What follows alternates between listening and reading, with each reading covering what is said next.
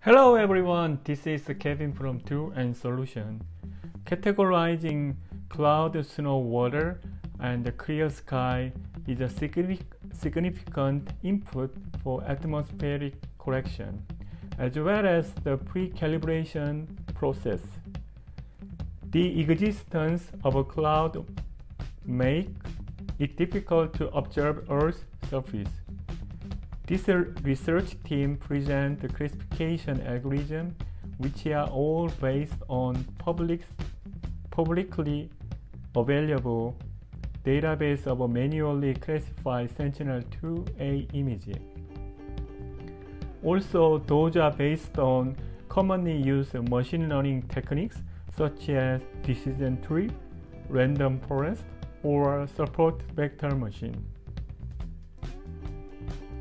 Algorithm suggests in this study decision tree of depth 3 to discriminate from water and the shadow, clear and cirrus, cirrus and the snow, cloud and the snow.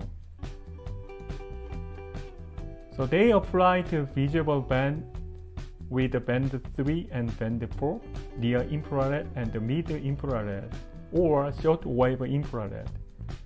It is quite interesting to use band 4 is let the discriminate cirrus from snow.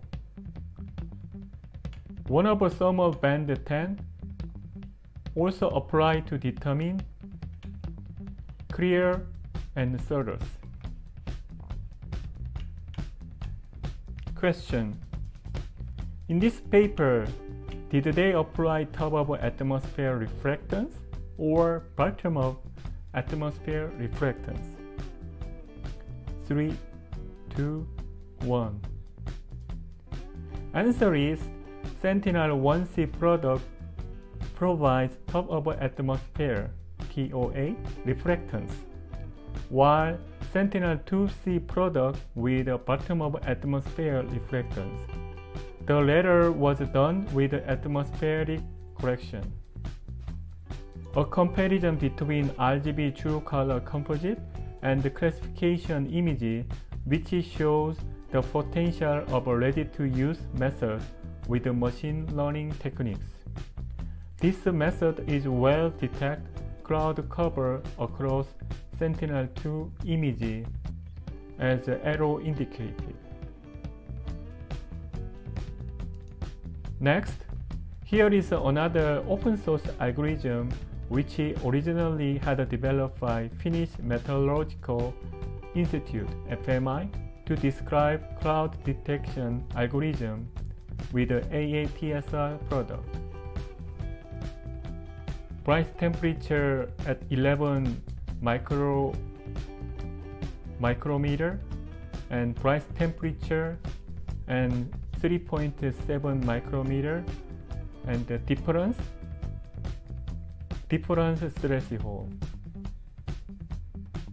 Once it's calculated, combined with the NDSI, normalized difference snow index, which is a ratio of a difference in visible and shortwave infrared or mid-infrared reflectance.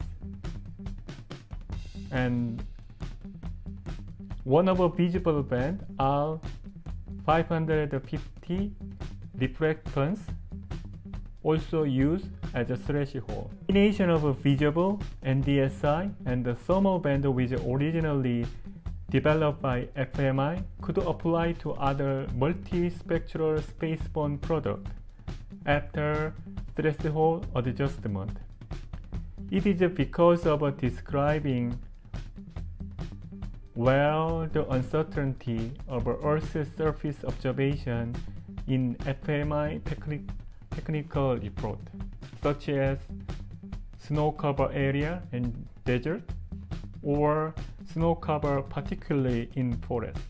This is the spec of advanced along-track scanning radiometer AATSR instrument, pixel resolution, and the radiometric accuracy, and the 7 spectral channel, 7 spectral channel.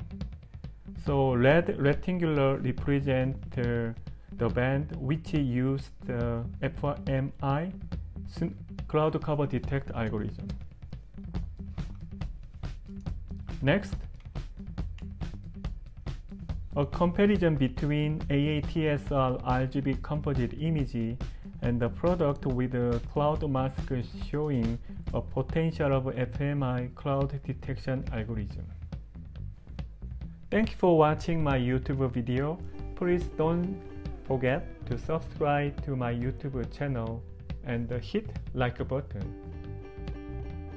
to motivate better quality of a video in the future. Thanks again. Have a nice day. Bye for now.